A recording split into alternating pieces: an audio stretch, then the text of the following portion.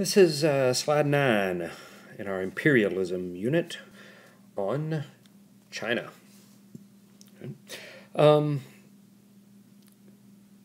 European countries had long had designs on China. It's a very large country with a lot of natural resources, a lot of people for trade markets and such.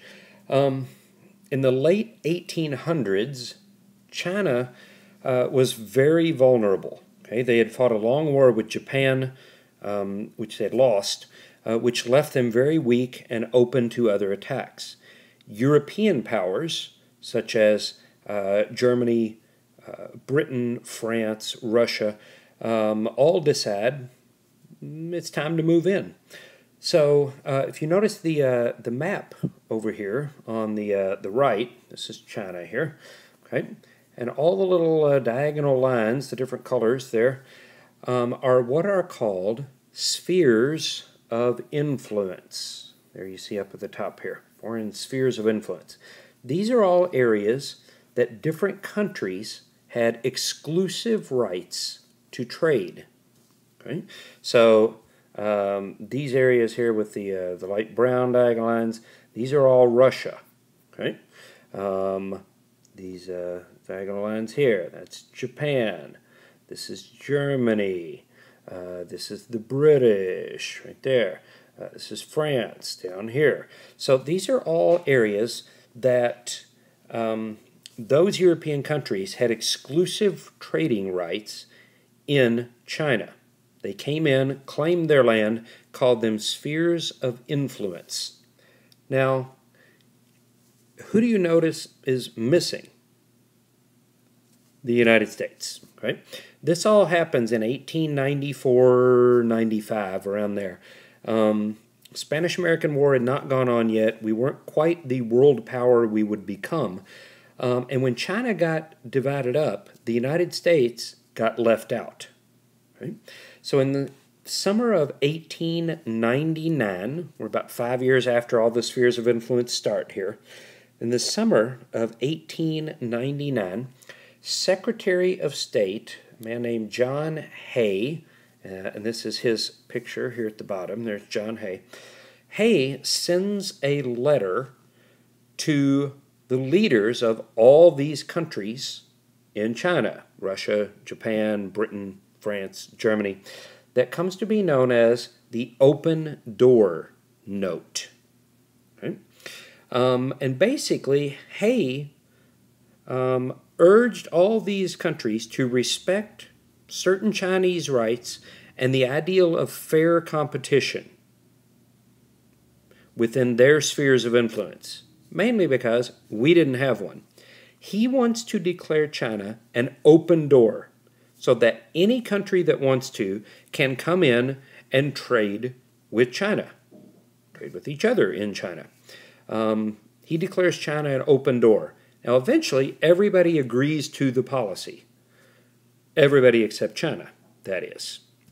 In 1900, okay, Chinese nationalists, known as the Boxers, because they trained in martial arts, the Boxers decided they were going to fight back in what comes to be known as the Boxer Rebellion.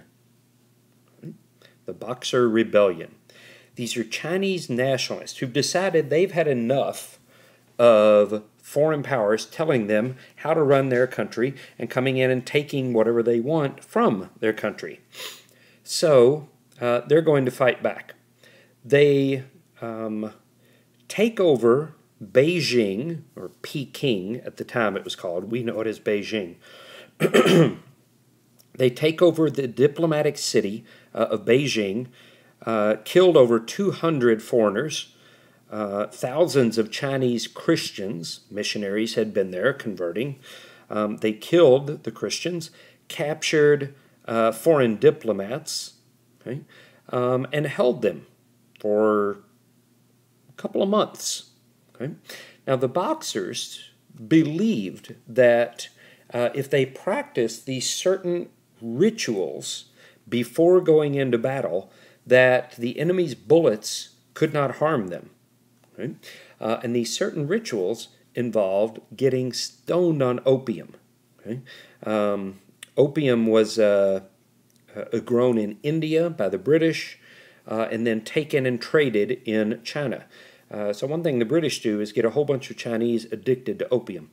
What's known as the Opium Wars, which you probably, hopefully, remember from talking about in your World Civ class. But the Boxers would get all high, hopped up on opium, and then go into battle. Okay? Well, all these countries, the United States included, Russia, Britain, Germany, France, all sent armies to China to put down the Boxer rebellion. And the Boxers, stoned out of their mind on opium, go into battle believing bullets cannot harm them. Well, they get mowed down by machine guns. This is over very quickly here. Now, to punish the Japanese, and here you see the political cartoon down here. Okay, the Chinese boxer here fighting with his sword, and there's Uncle Sam fighting with, I don't know if you can tell what those are. They're supposed to be battleships, right? So the modern army of the United States against a guy with a dagger, a knife, basically. Right? But the Boxer Rebellion would be quickly put down. China would be told, no, you will trade with us when we want to, whatever you want, or whatever we want you to. And then we slap some reparations on them. Now, reparations are payments for war damages. So not only did we go over and kill all the Boxers, then we send them a bill for the trouble of having to go over there and kill them. Okay? All the countries together combined charged China $333 million. $333 million. Right? The U.S. got about $25 million of that. Right? So we send them a bill, basically, for the war, and China is going to have to pay it. Right? This involvement with the West by China is what will set the stage for China to decide it's had enough of foreign influence and to fight it every way possible they can, up through and immediately after World War II. So this is going to set the stage for a lot of the dealings, future dealings with China.